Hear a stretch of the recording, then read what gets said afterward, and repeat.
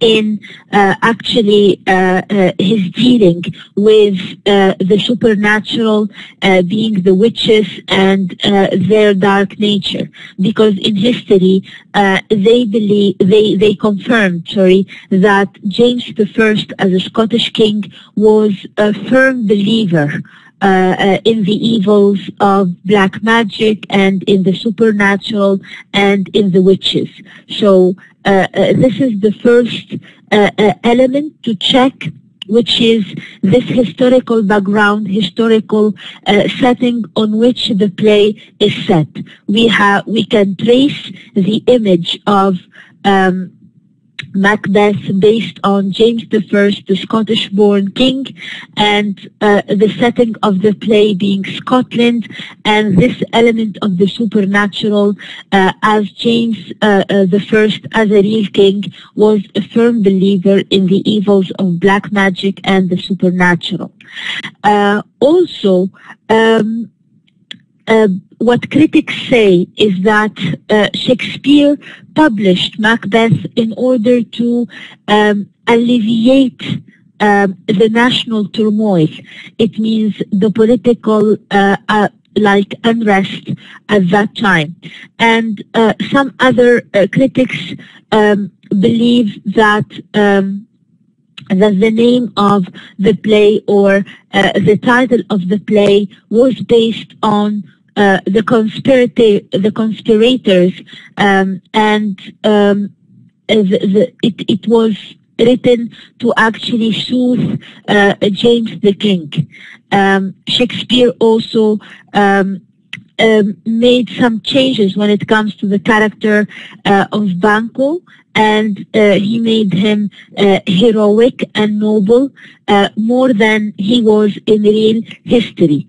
So we have here mainly Macbeth, and the title, as I mentioned, was set to alleviate certain turmoils, national ones in Scotland by then.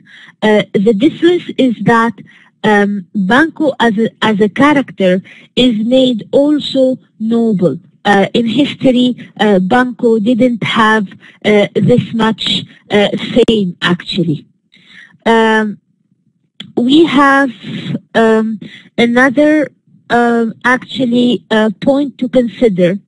The theme in the play is actually a theme of loyalty, people's loyalty to their country and their king. So we have many representations, of such important theme. Is that clear so far?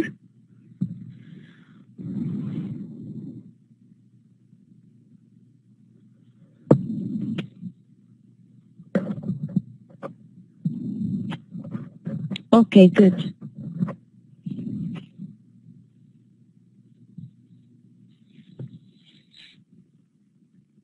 So let's continue.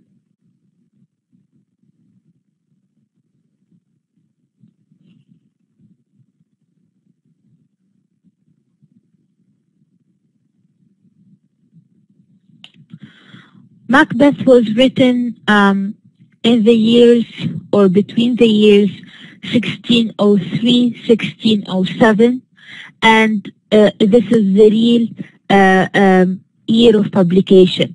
But the fictional setting, this is Scotland in the year 1040, in the year 1040 in Scotland. And Macbeth is actually the Duke of Glamis and a captain in Duncan's army. So Macbeth tragic flaw is his ambition for power.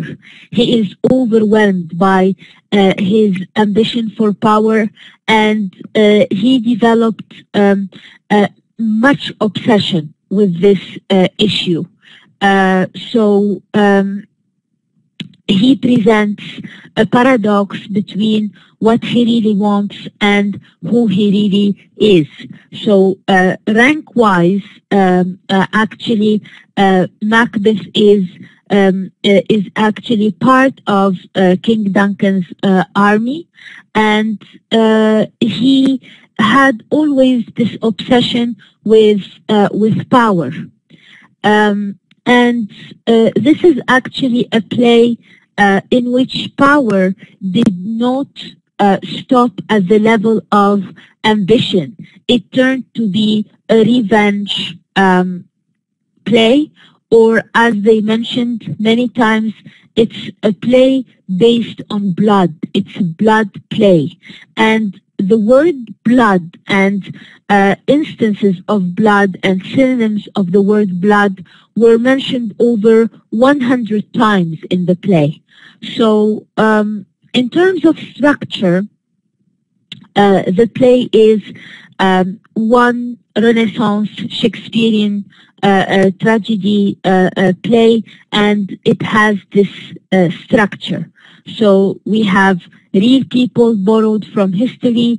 They are made to feel like authentic human beings, and it has an important element in terms of structure, which is psychological truth. It means the reader reads the play Macbeth and has in mind this background from history, whether Scotland or Norway. It has this overlap between two sets. We have in mind Banquo and we have in mind Macbeth. So the borrowing from real history is actually present in the play, and heavily present. We are reminded indirectly about history, about facts in history, about similarities with the real stories and story in truth. So this is why it is considered to be structured around certain psychological truths.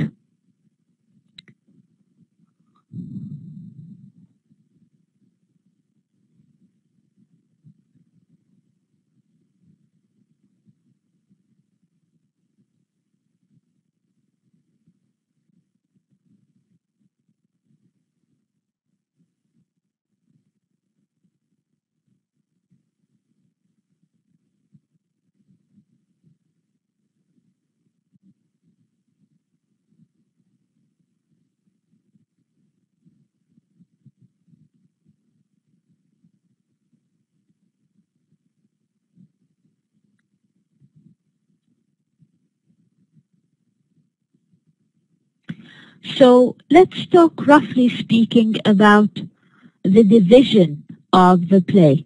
The play is made, as any typical Shakespearean tragedy, of 5 acts. We have 5 acts. They are divided in order from Act 1 to Act 5.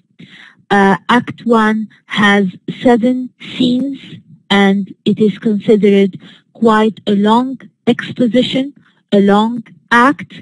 Then we have 4 scenes in Act 2, so reasonably short act.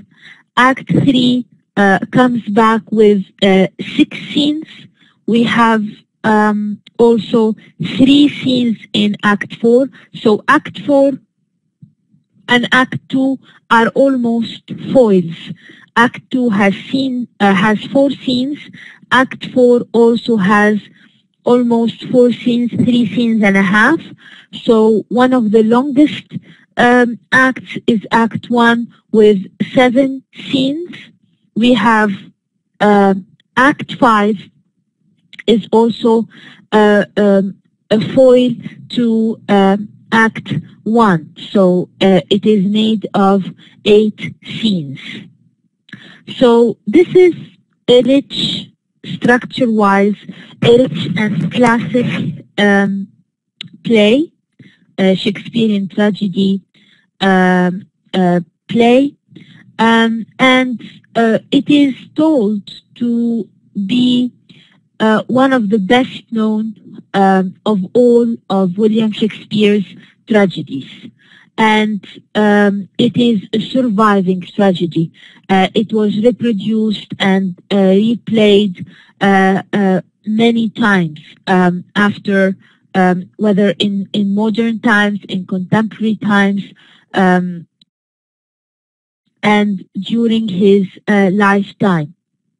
So it was frequently performed, whether in small community theaters around the world or at a professional level. And of course, Macbeth, the play and the fictional title, as I mentioned, is based on King Macbeth of Scotland.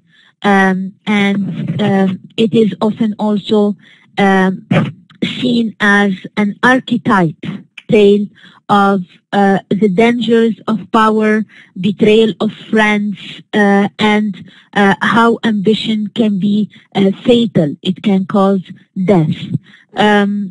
There are many versions associated with Macbeth the play, and they are all connected that King Macbeth, whether in history or in the play, is obsessed and possessed, cursed man, and many actors, when performing the play, wouldn't mention the name of the play aloud. They refer to it as the Scottish play.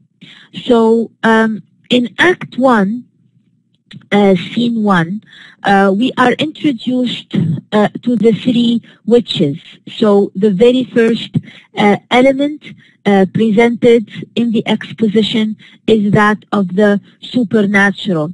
They meet Macbeth, and this meeting is part of his fate, which he tried to resist. They discussed many issues with Macbeth, and Duncan, the king, is told of Macbeth's heroism and his ambition to be elevated in his title in Scene 2. In Scene 3, there is a first turning point, which is a confrontation again between Macbeth and the three witches. In this confrontation, or in this meeting, the three witches told him about his future. So Duncan in Act 1, Scene 4 is showing gratitude to both Macbeth and Banquo, and he considered them a role model in friendship. He even announced his hair, his crown, to the throne in front of them. So he sees that they are actually an example of loyalty and of trust. In Scene 5, still in Act 1, we have the first appearance of Lady Macbeth. Lady Macbeth, as we are going to see, played a huge role in how insistent Macbeth was about his role and his ambition to be more and more powerful. So Lady Macbeth is actually presented for the first time in the play, and she received a letter from her husband reporting recent events, and she has plans of her own for Macbeth. Critics say that Lady Macbeth is one of the most powerful female characters in all of Shakespeare's plays, namely tragedies. And it is actually an unusual role, because at that time, and most of the female characters in Shakespeare's tragedies were women were actually subordinate women. They were submissive.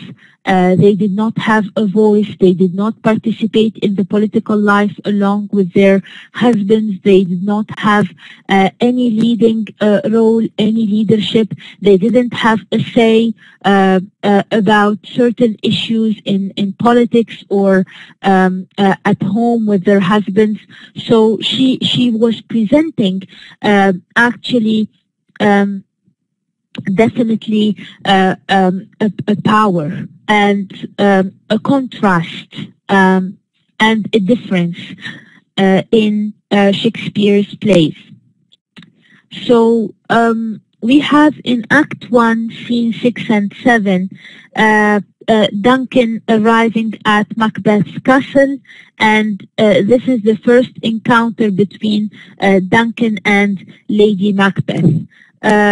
Macbeth, although brave, was easily influenced by Lady Macbeth because he had certain plans at the beginning of the act, and before the end of the act, in Scene 7, he changed his mind again.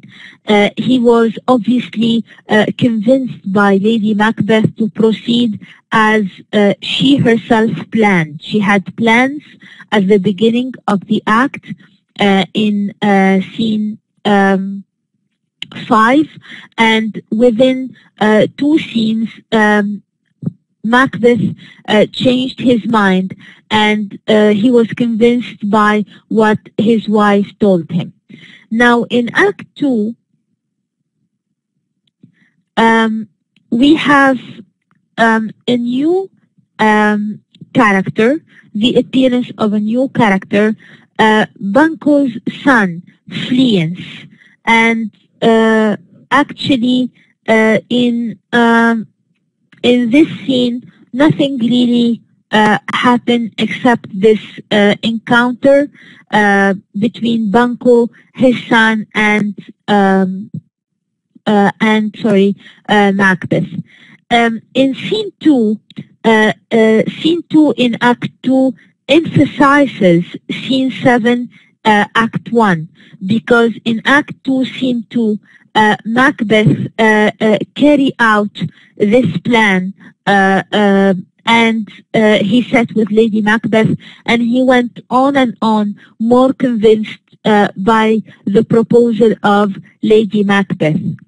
In Act 2, Scene 3, we have 2 new characters, Lennox and Macduff, and we have the discovery of Duncan's body. So Macbeth takes revenge, and we have Malcolm and Donald Bain making hasty plans to ensure their safety.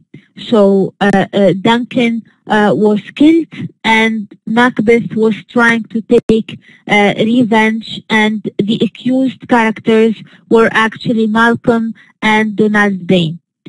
So in Scene 2, Act 4, we have Ross, a new character, and a common old man. They are discussing the strange events taking place, and we have also a new revelation, which is Macbeth's new title. Moving to Act 3, in Scene 1, we have Banquo remembering the prophecies of the witches. He tries to remember what the witches told Macbeth. And Macbeth now is trying to make plans to get rid of Banquo and Fleance. And this is the very first revenge that Macbeth took in comparison to the whole play. So in the whole play, this is the first real development in his character. So he's moving from a phase of bravery to a phase of revenge to seek his own ambition. So he is emotionally changing. And in Act 3, Scene 2, Macbeth is actually planning and plotting against Banquo with Lady Macbeth. The rising action is supposedly to go on and on, but we discover that in Scene 3, Act 3, Macbeth's plan to plot against Banquo and betray him did not go as he planned with his wife. So Fleance, Banquo's son, was realizing that there is a plot against himself and his father. So he flew away and he escaped, he ran away. And this is actually a turning point in the temperament of Macbeth. He was angered, and he tries to organize sort of a meeting, a plan to meet the witches again, because he wants to learn more of the future. He can see that some events of what they told him are not taking place as planned. In Act 3, yes, Scene 5, we have Macbeth meeting the witches to make further plans for the manipulation. So Macbeth was actually feeling secure, knowing more about the future, but the thing is that the witches are trying to plot against him as well. They are making good use and regarding his lust for power and his ambition. In Act 4, Scene 1, the witches are meeting Hecate before the arrival of Macbeth. And Macbeth is shown prophecies of the future later.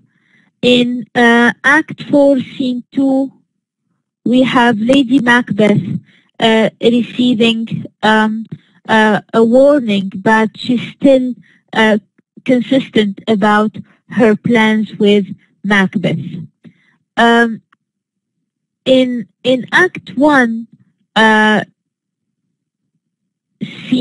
Act 5, Scene 1, we have Lady Macbeth's strange behavior.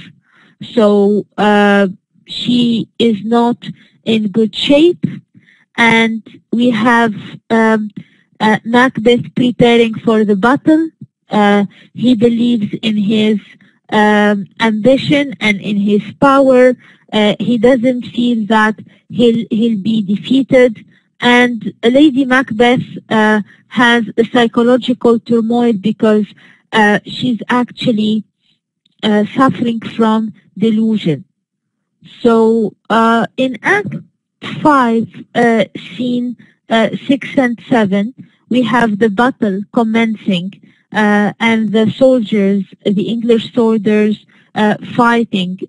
Macbeth fights also the battle, believing in himself and believing also himself not invincible. It means nobody can defy him. So in the final act and the last scene, Act 5, Scene 8, Macduff confronts Macbeth. This is one of the last confrontations, and Macbeth's death is celebrated as the new king of Scotland is declared, Duncan. So we have Macbeth's death announcing the end, the tragic end, and the realization of the tragic flaw. He confronted his fate. He wanted to know more about his future, the prophecies of the witches. They knew that he had a flaw, his lust for power and his dominance and his ambition for power. So they manipulated him also emotionally. They made this idea sound more and more important in his mind. So the tragic end is actually waited for because this is the tragic end that any tragic hero would go through, since it's a tragedy, a Shakespearean tragedy, namely. Is that clear so far?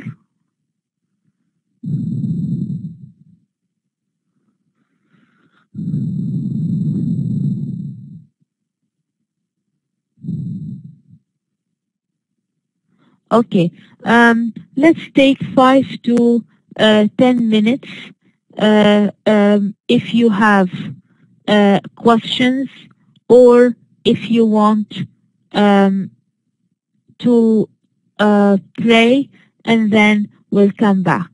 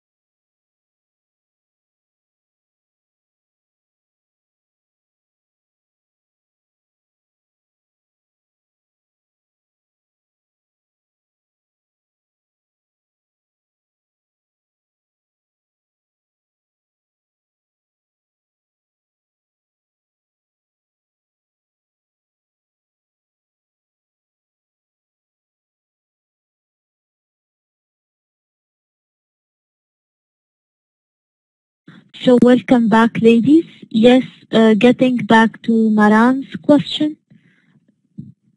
Afnan has a question and Maram has another question. So, getting back to Afnan's question, you're asking if Lady Macbeth in Act 4, Scene 2, has a warning and from whom?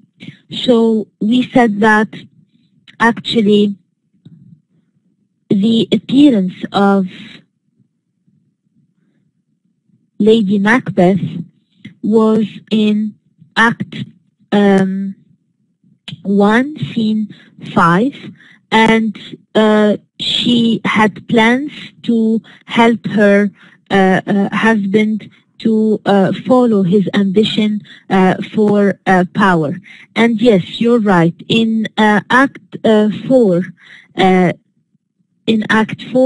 actually, we have the reappearance of Lady Macbeth, another reappearance for Lady Macbeth in Scene 2. No, we have Lady Macbeth in Scene 2, Act 4. And she receives a warning, but she fell prey to Macbeth's plan. So it's actually, it's not mentioned from whom, but presumably from Lennox. So Lady Macbeth receives a warning. It's not Lady Macbeth, it's Lady Macduff.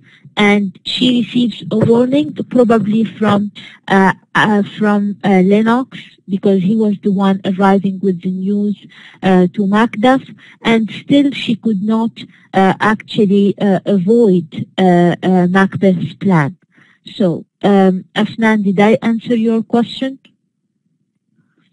For Maran, these are the basic themes, but more importantly, we need to know how to apply them. You're welcome, Afnan. So, yes, for Maram, these are the basic themes. We are going to develop them as well, and we are going to actually link them to the characters in the play.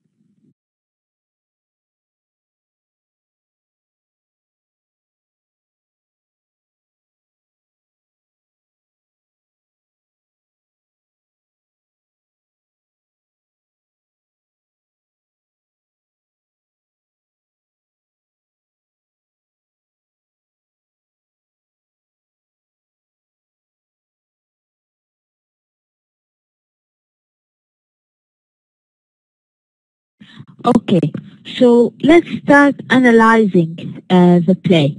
Now, we have already covered the aspects of Shakespearean tragedy and how they are applicable on Macbeth in certain aspects. We talked about the acts and scene brief aspects and how they are actually representing the dramatic structure of the Shakespearean tragedy. Now, the three basic aspects in the whole play, regardless of the scenes and acts, this is like developing and running in the whole play. While you read the play, you have to pay attention to three important aspects in the play. First of all, Lady Macbeth. This is actually based on literary criticism and critics. One of the most famous female characters in Shakespeare's tragedies, if not in all of his plays. And she's a smart woman, extremely ambitious and brave. However, actually, she's very undone. She's not psychologically fit. So she has delusions by her ambition, and her utterances are not actually quite balanced. So this fact will add to the turmoil and the downfall of Macbeth. The most famous speech in this play is the soliloquy of Macbeth. So when you read the play, you have to pay attention to Macbeth's soliloquy. Tomorrow and tomorrow and tomorrow creeps in this pretty pace from day to day to the last syllable of recorded time. So from tomorrow until the end of the soliloquy. So this actually sums up Macbeth's hopelessness as his tragedy and his downfall are approaching. This is actually not only about his life and the downfall of his character towards the end of the play, but this is actually a soliloquy commenting on life in general. There is also the fact of the supernatural, the element of the supernatural. We have characters, and namely Macbeth and his wife, Lady Macbeth. They are held by actually the supernatural and the presence of the superstition. We have also the encounter with the witches, the three witches, and their prophecy to Macbeth.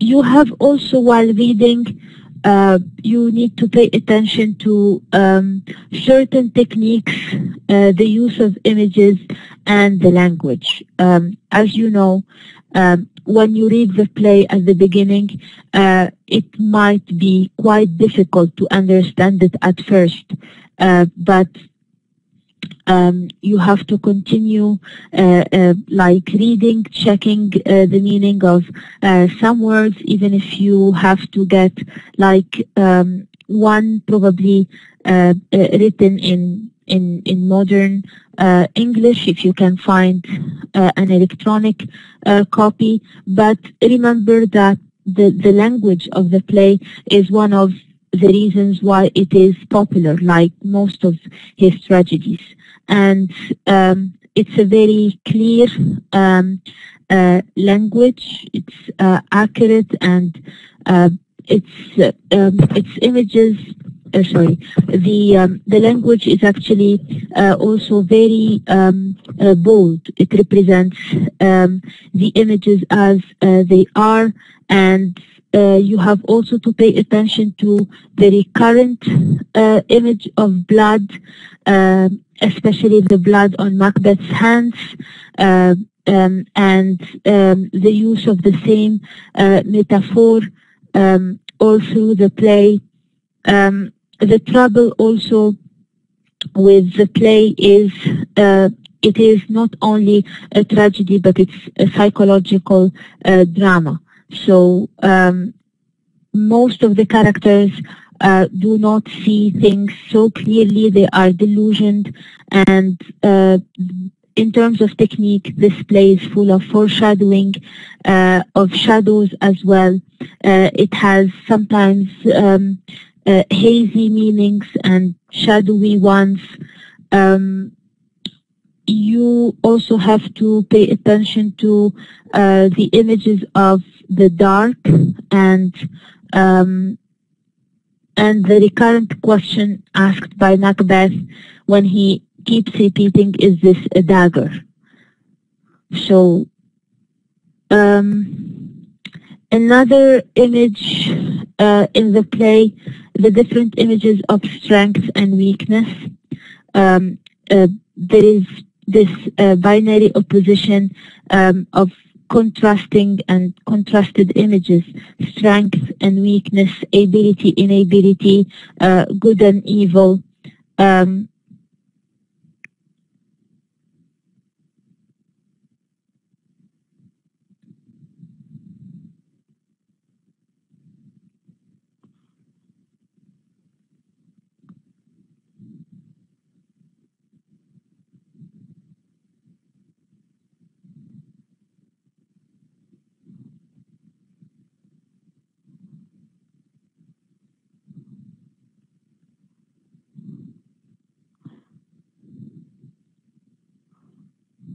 So, I will stop here today.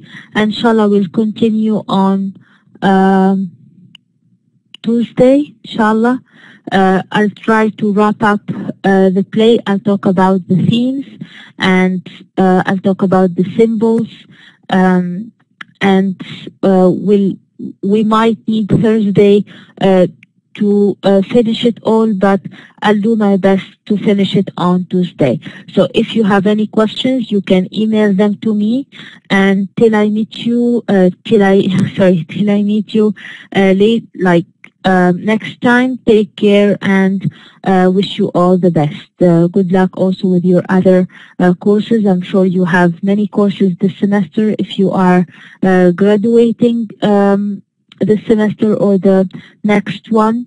So good luck, and inshallah see you on Tuesday. في أمان الله. مع السلامة.